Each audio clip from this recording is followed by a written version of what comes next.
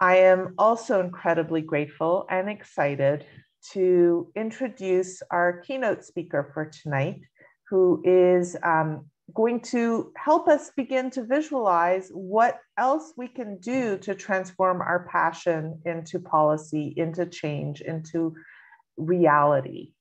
Because this is what Dr. Ingrid Waldron has done. She is the Hope Chair for Peace and Health in the Global Peace and Social Justice Program in the Faculty of Humanities of McMaster University. And she teaches peace, environment, and health and race, place and geographies of violence in Indigenous and Black communities in the Global Peace and Social Justice Program. She also teaches social justice perspectives on gender and health. And previously, she is known to all of us because she taught in the Faculty of Health at Dalhousie University. And she is also a postdoctoral fellow at the Center for Women's Health in the Faculty of Medicine at the University of Toronto, visiting professor in the International Research Infrastructure on Social Inequalities in Health at the Department of Sociology at McGill University. Her research interests focus on ecological violence and the structural determinants of health. She has a specific interest in the social, political, environmental, and health impacts of inequality and discrimination, the relationship between structural and state violence and the social, structural, and environmental determinants of health, health disparities in racialized communities, environmental racism, climate change inequalities, mental illness, and COVID-19 in Black, Indigenous, immigrant, and refugee communities. Many of us know her as the author, the award-winning author of There's Something in the Water, Environmental Racism in Indigenous and Black Communities, which was turned into a 2020 Netflix documentary of the same name and co-produced by and directed by Elliot Page, as well as her, of course. And she is the founder and director of Environmental Noxiousness, Racial Inequities, and Community Health Project, the Enriched Project, which inspired the Federal Private Members Bill, a national strategy respecting environmental racism, and Environmental Justice Bill C-230, which was introduced in the House of Commons in February of 2020 and approved in March of 2021 and as amendments June 2021. And she also co-founded the Anti-Environmental Racism Coalition. And so I cannot think of a better person to continue to inspire us to transform our passion and vision for change into reality. And so it is with great pleasure that I invite her to lead us, and inspire us, and share her wisdom with each of us. Great, thank you, Nadia, and thanks for inviting me to this event. Really great to be here.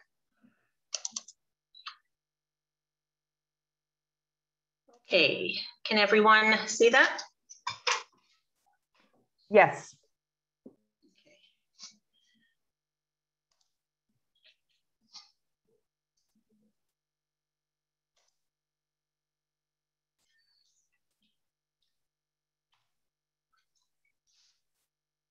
Advocacy, social justice, partnerships, impact. Over the past several years, those four words have described my goals as a professor and researcher at Dalhousie University and now as a professor at McMaster University. While I always wanted to achieve these objectives in my work before I became a university professor, I struggled to come up with ideas that were also creative, outside the box, or left of center. I've long admired people who were great at devising innovative and creative ideas, approaches, and tools to address and solve real-world problems experienced by racially marginalized communities, and I wanted to make similar contributions. My desire to create real change in these communities through advocacy, creativity, social justice approaches, and partnerships in ways that made a real impact was bolstered by a colleague and a television program. It was the executive director of a community-based organization I was employed at in Toronto in 2007 who impressed me the most. I had often found myself in awe of the ease with which he was able to come up with creative and original services and initiatives that were not only innovative, but also addressed real-world challenges for communities that were struggling with systemic racism, income insecurity and poverty, food insecurity, poor health outcomes, and challenges accessing opportunities to start and grow businesses. My desire to create real change in marginalized communities grew even stronger while I was watching the CNN series Black in America back in 2010. The show highlighted change makers in the African American community who are leading innovative and impactful projects and initiatives that resulted in real change in African American communities. I became even more passionate and committed to doing the same, but continued to struggle to find one or more projects that would allow me to realize this goal.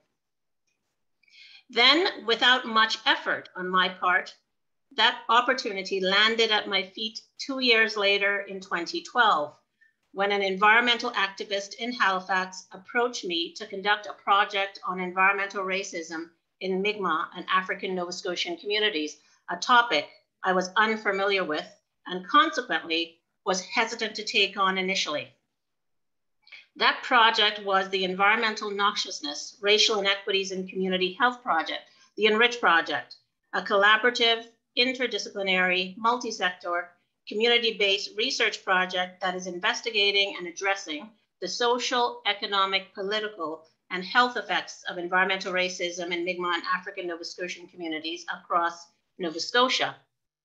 Since 2021, the Enrich Project has been able to engage multidisciplinary partnerships that have included Indigenous and African Nova Scotian community leaders and members, public health and other government officials, environmental organizations and other NGOs, and professors, researchers, and students in health, sociology, law, environmental science, environmental studies, community health, planning, and political science. So what is environmental racism? A question that I used to get asked quite often. Well, this is how James Desmond, a longtime environmental activist in the African Nova Scotian community in Lincolnville, defined environmental racism at a 2013 workshop that I held in that community as a way to get to know that community and develop relationships. James says the practice has been locating industrial waste sites next to African Nova Scotian Native and poor white communities, communities that don't have a base to fight back. You ask if that's environmental racism, it's environmental racism to its core. And I like this quote. I use this quote often because it's very simple, but it's layered. And basically what James is saying is that environmental racism is about disproportionality. It's about the fact that industry and government tend to overwhelmingly place dangerous projects, toxic projects in primarily non-white or racialized communities.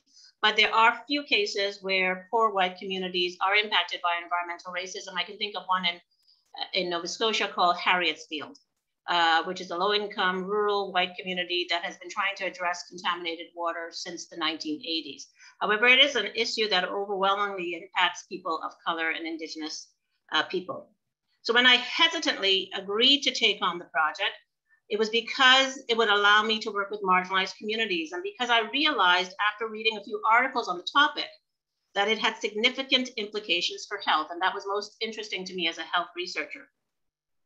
As a researcher with expertise on marginalized communities and the intersection of social justice and health, I recognized that I could make a contribution to the topic of environmental racism and advocate for communities that were being impacted by contaminated water and air pollution, both of which were impacting their health and resulting in illnesses such as respiratory illness, reproductive illnesses, and cancer. In fact, environmental health inequities across racial dimensions have been well documented in the literature, which shows that Indigenous and racialized communities in Canada are exposed to greater health risks compared to white communities because they are more likely to be spatially clustered around these toxic sites. And as I said earlier, these illnesses could include cancer and respiratory illnesses, but they also include cardiovascular disease, reproductive morbidity, including preterm births, temporary liver dysfunction, and seizures. Studies also provide evidence that the health effects of environmental racism are not only racialized, but also gendered, impacting Indigenous and Black women in specific ways, most notably the impacts on reproductive health, such as infertility, miscarriages, premature births, premature menopause, reproductive system cancers, and an inability to produce healthy children due to compromised endocrine and immune systems while in utero. So over the last 10 years, the Enrich Project has been trying to address the problem of environmental racism in very specific ways. And one of the things I always say is that I'm open to anything or anyone who wants to support this project. And as I mentioned earlier, it's multidisciplinary, it's intersectional, and I think the values that I have in terms of making sure that everybody is involved and people are collaborating and that communities are leading the projects that the Enrich Project supports. I think those are the values that are inherently the most important part of the Enrich Project. But also, as I said earlier, being creative and open and innovative, and what that requires is for me to say yes a lot. You know, so if people want to meet with me in my office, instead of turning them down and assuming that they don't fit, I've always said yes, and great things have come from me saying yes and meeting with people who want to meet with me. So over the years, I've tried to do a number of things to address the Enrich Project in different ways, because I think there's no one way to address this particular issue. And one of the ways I've tried to address the issues through education, because education creates awareness. And when I started the project, as I said, the question I got asked the most is, what is environmental racism? Very strange term. It doesn't seem to be believable to me. Can you explain it? And I don't get that question as much anymore, not in Nova Scotia, because that's where I've done most of the awareness raising. I get it in other parts of Canada. So I think a lot of Nova Scotians are aware of this topic now, but I still feel that I have to continue to raise awareness and do these public engagement events, because there will always be someone who doesn't understand the term. And as I said before, if I want people to be empathic around this particular issue, then they have to understand it. They have to have information. So here's one of the many, on the screen, one of the many public engagement events I've held that the Enrich Project has organized. This was in 2015 at the Central Library. Like any event, as you know, you want to have people with different perspectives, different ideas, and you have Lenore Zan, MP Lenore Zan, former MP Lenore Zan, providing a political perspective. You've got members of the community. You've got Lynn Jones in the green. In the center, you've got Mary Desmond from Lincolnville, Caroline Wright Parks from Halifax Partnership, and then right at the edge, you've got Doreen Bernard from the Indigenous community, Sabaganagadie First Nation. So the raising awareness projects that I've been involved in have included workshops, academic and public symposiums, conferences, film screenings, and other public engagement events in Nova Scotia, other parts of Canada, the US, and Europe. And of course, as a professor and researcher, I have to publish, particularly because policymakers like data. They like statistical data, quantitative data, but they also like stories. They like qualitative data. I am primarily a qualitative researcher, so I like sharing stories from the front lines. And this book is an aspect of that. This book provides a case study specifically on Nova Scotia, but I talk about cases of environmental racism across Canada, including Saskatchewan, Alberta, Ontario. But Nova Scotia is the jumping off point in this book to explain environmental racism, but also to share how it's experienced by racialized communities. Chapter 5 focuses specifically on the health and mental health effects of environmental racism. And much of the other chapters focus on the grassroots mobilizing, the grassroots struggle over the past 70 years that Indigenous and Black communities have engaged in order to address this particular issue. Data can also include mapping. I worked with my research assistant to create a map. One layer of the map is for Indigenous communities, Mi'kmaq communities. The other layer is for African Nova Scotian communities. You can find this map. It looks a bit different on my website, But this is really important because people doubted what I was saying. They didn't think that environmental racism was real. And when this map was created, then the naysayers came back to me on email and said, okay, I can see it now, right? So what this shows is that, you know, the communities are close to pulp and paper mills, incinerators, dumps, and landfills. It doesn't say that white communities are not near these sites, but it does say that Black and Indigenous communities are, and they are disproportionately located near these sites. So for me, this is a data gathering tool, it's a policy tool, it's an educational tool, because a lot of DAL professors have said to me that they use this in their classroom. So I'm really proud of this map because I think it's an interesting form of data collection. And this is something that I'm going to be using to create a Canada-wide map. So I'm working with my coalition right now to use this map, this Nova Scotia map, to create a Canada-wide map on instances of environmental racism, but also climate change, which is not on this map, in racialized Indigenous and other communities of color. In 2016, after I met James Desmond, who you saw earlier in the photo, 3 years later, I said to myself, I don't think what the community wants is probably going to happen. What they would like to see happen is that the landfill would be redirected to another area. And you know, that landfill has been there since 1974. So I said, I don't know if that's going to happen, but what are some other ways we can support this community? And we decided to do a water testing project in Lincolnville because they had long been concerned about contaminated water, but they didn't want the government to test the water because they thought that the government would say everything is fine. So they didn't trust the government. But I thought, well, they would trust us. We're not government. So I got together a hydrogeologist, one aspect of, you know, how I like to work collaboratively and in an interdisciplinary way. So I got environmental science students from the University of Waterloo, I believe it was. I got a student from Dalhousie. I got a hydrogeologist from Nova Scotia who had experience working in the Department of Environment, but had a very much a community-based lens. And we decided to do this project on Lincolnville. And what we did was we collected some maps. We did a profile on the community. We tested their water. We wrote a final report. We went back to the community. We shared our findings, and we did a workshop about how to manage your drinking water supply. And that led to this NGO called Rural Water Watch. What you see on the screen here is the acronym, Rural Water Watch, which we created in 2017 in the spring, because we thought that the project in Lincolnville went really well. And we thought, oh, this would be a great NGO. So that's what we did. It's now a charitable organization.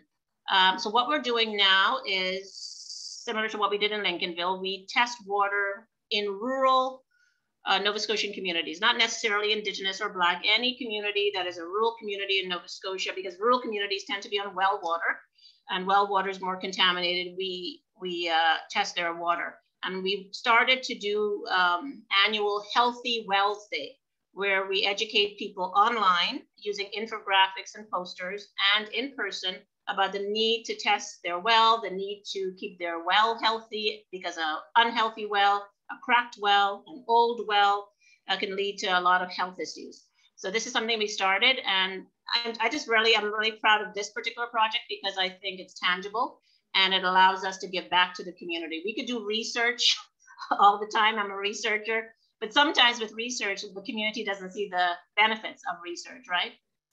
So for me, this is a really tangible aspect of my project. I also consult with EcoJustice. This is a Canadian law charity across Canada, or in certain cities in Canada. And they opened up an office in Halifax on Hollis Street in 2018. Before that, I was communicating with the Calgary office, but I was happy to find out that they opened an office in Halifax. So I went and met with them and I said, here are some of the communities that I'm working with. I just want to tell you about what they've been dealing with. And after that meeting, they started to work with some of the communities I've been working with. And their job is to find legal remedies to address community concerns around water contamination and environmental racism. I also realized that I wasn't that involved in climate change, and climate change is the most pressing issue, most salient issue of the day. And I thought, well, you know, I didn't feel I had enough time to engage in climate change projects because environmental racism is so huge. And I was involved in so many different things, but I thought it was time. So I connected with Climate Action Services, which people who do consulting there are retired climate scientists. And we connected in late 2019, and then COVID hit, which stopped us in our tracks. We were planning to do some workshops. And then we decided in March that we can go ahead and do those workshops. So we did. And we went to 3 communities, East Preston, Truro, and Shelburne. And we did climate change adaptation workshops in those communities. And what I find is important with this particular topic is that I find that a lot of racialized communities don't feel close to this topic, because I think the messaging doesn't capture them in many ways. The messaging has to capture you intellectually, and it has to capture you emotionally.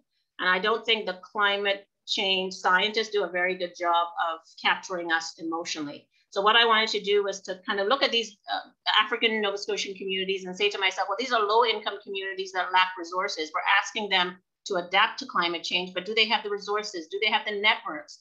Do they have many of the things that higher income white communities have? No, the answer is no. So we've got to cater these projects to their needs and to the things that they don't have, but also, of course, to their strengths.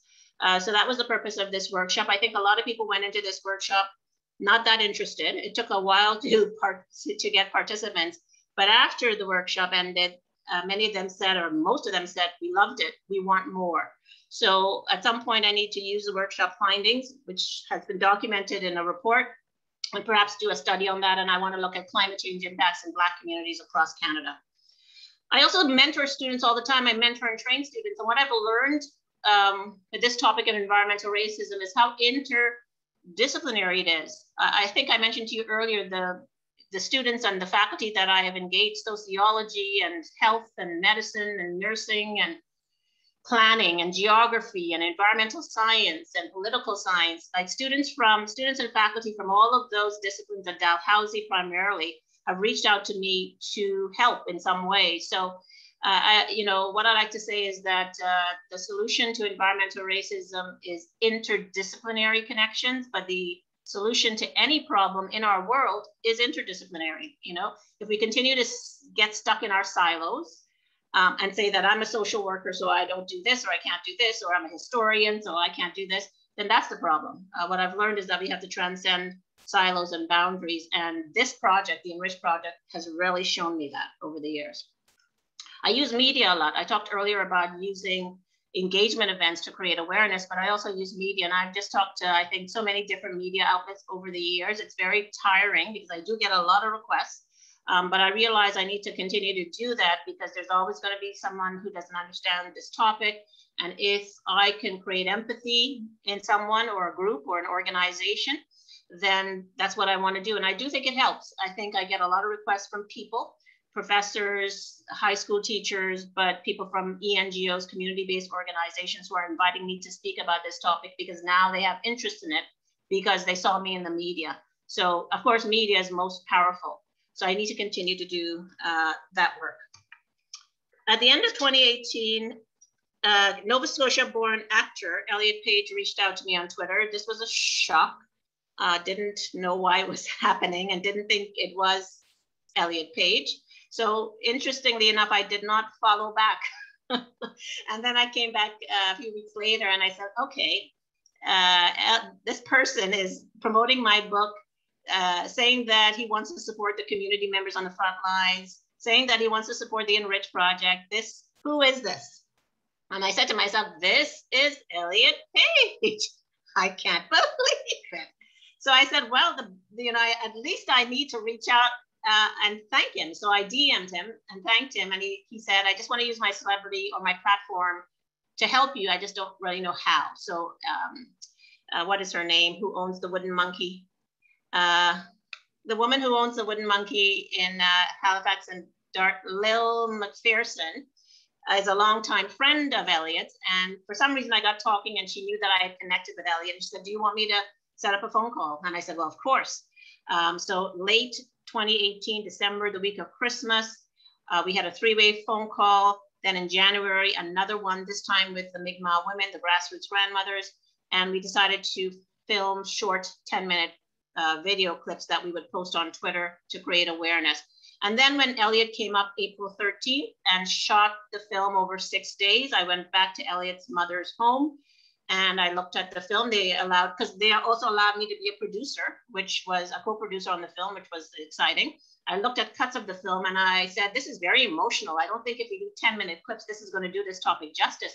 Why don't we do a 70-minute film?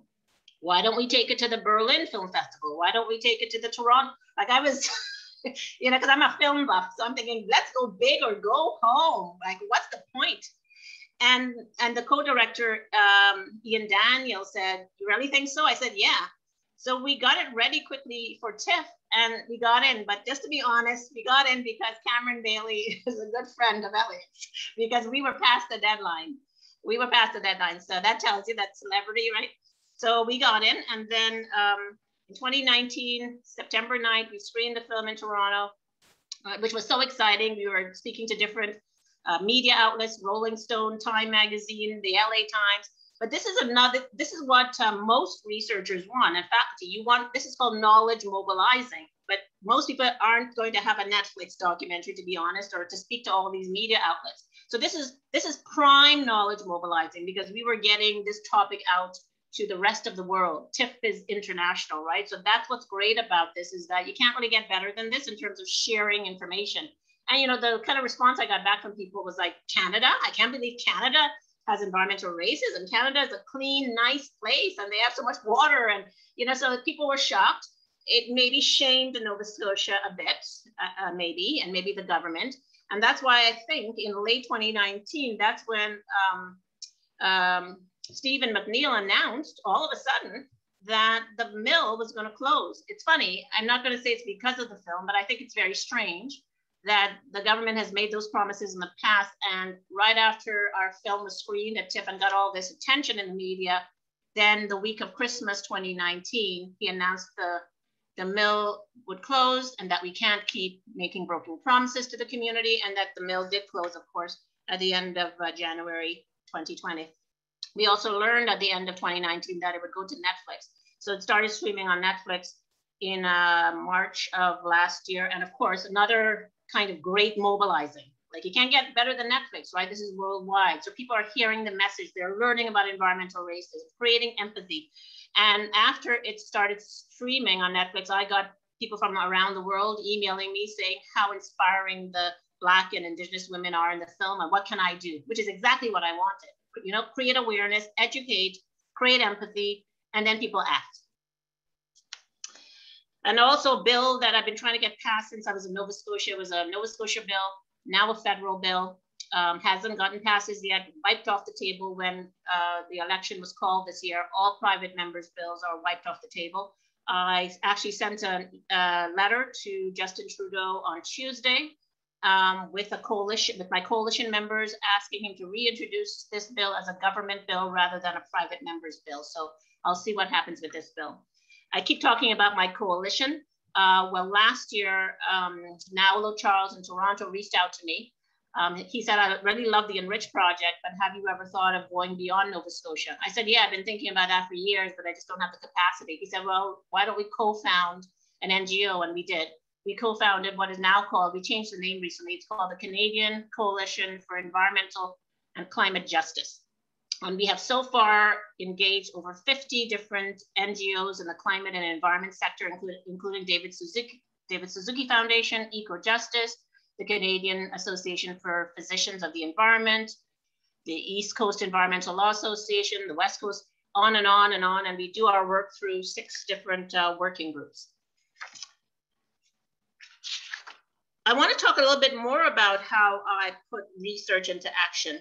So my interest in combining advocacy, partnerships, creativity, and social justice to address the health issues affecting racially marginalized community continued when I agreed to conduct a new study that would inform a new health service for Black women in Nova Scotia at the request of social worker Mario Roll, who leads Nova Scotia Health Brotherhood Initiative. The purpose of my study was to examine experiences of mental illness and help seeking among Black women in the HRM to inform the Nova Scotia Sisterhood Initiative, a proposed health initiative for Black women and Nova Scotia Health. To ensure that intersectionality was central to the study, I recruited Black women who were diverse based on culture, citizenship status, gender identity, sexual orientation, age, socioeconomic status, and disability. The rationale for this study was threefold. There's a lack of research data on Black women's experiences with mental illness in Nova Scotia. There are few, if any, health and mental health services that address the needs of Black women in the HRM, and the data collected would inform the proposed Sisterhood Initiative, the first health service for Black women in Nova Scotia. My study findings indicate that mental health services in the HRM do not adequately meet the needs of Black women, and that the proposed Nova Scotia Sisterhood Initiative should offer community-driven, holistic, trauma-informed services that respond to Black women's personal, social, economic, and community experiences, and how these shape their experiences with mental illness and help seeking. I was thrilled when it was announced in May of this year that the Nova Scotia government will provide funding in the amount of $200,000 to create the Sisterhood Initiative. This research is another example of how important it is to conduct research that doesn't just sit on a shelf, but that centers advocacy and social justice for marginalized communities, and that has real impacts on the ground. Grabbing another opportunity to make real change in the Black community in Nova Scotia and in the health system, I accepted an invitation in late 2018 to join the African Nova Scotian Health Strategy at Nova Scotia Health to conduct research that would inform the new African Nova Scotian Health Strategy. The three main goals of the strategy are to recommend culturally appropriate strategies to address health inequities and injustices, and to improve the quality of healthcare services, to build partnerships between NSHA, or now Nova Scotia Health, IWK, and people of African descent at the local level, and to influence and advocate for the collection and use of race and ethnicity identifiers in data collection to support and inform planning and service delivery. There were several recommendations that came out of my study report, but the most important ones include the collection of race, ethnicity, and language identifiers that can be linked to the Nova Scotia Health Card to show rates of certain health concerns and illnesses and rates of health service utilization among people of African descent living in Nova Scotia. And the other one was hire a full-time permanent African Nova Scotian health manager at Nova Scotia Health to move the recommendations in the study report forward and to advocate at the local and provincial levels to address the health needs of people of African descent. This involves ensuring that job descriptions created by Nova Scotia Health are more accommodating to the skills and experiences of people of African descent. I am pleased to say that both recommendations have been implemented. Rhonda Atwell was hired in 2020 as the first ever African Nova Scotian services consultant to lead health projects and address health issues experienced by people of African descent across the province. Nova Scotia Health has also started collecting disaggregated race-based health data that will provide the community with a better understanding on the role that race and other factors play in illness causation and health outcomes, a first for the province. As I close my presentation, I would like to leave you with some food for thought on how you can center social justice, advocacy, partnerships, and innovation in your work as a social worker, whether it be through clinical practice, research, or teaching. First, partnerships that transcend disciplinary and professional silos and boundaries should be the cornerstone to what you do, since the solutions to most or all the challenges facing racialized peoples and other marginalized peoples lie in interdisciplinary and multi-sectoral collaborations. The value in bringing together people with diverse educational backgrounds, skills, approaches, and philosophies is that they can fill gaps in knowledge and skills that you lack. Creativity, innovation, and out-of-the-box approaches are also crucial for advocating on and addressing the social, political, and health challenges faced by marginalized communities. And most importantly, developing relationships with and listening to the stories of racialized and other marginalized communities must be the first step in advocating for social justice in these communities and transforming the health system. While the health system will always value research and data, advocacy must involve both the head and the heart. In other words, sharing the stories and experiences of communities must go hand in hand with intellectual work if your goal is to play a role in the health system, in health system transformation that leads to positive change in racialized communities and other marginalized communities. I'd like to thank you for listening.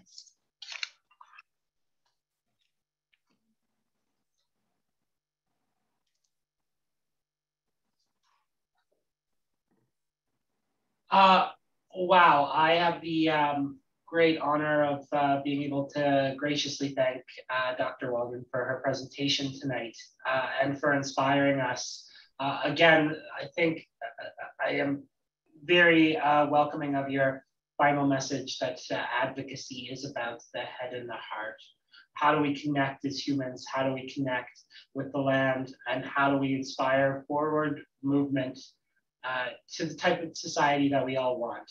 Thank you so much for joining us tonight. Thank you. We are appreciative for your words.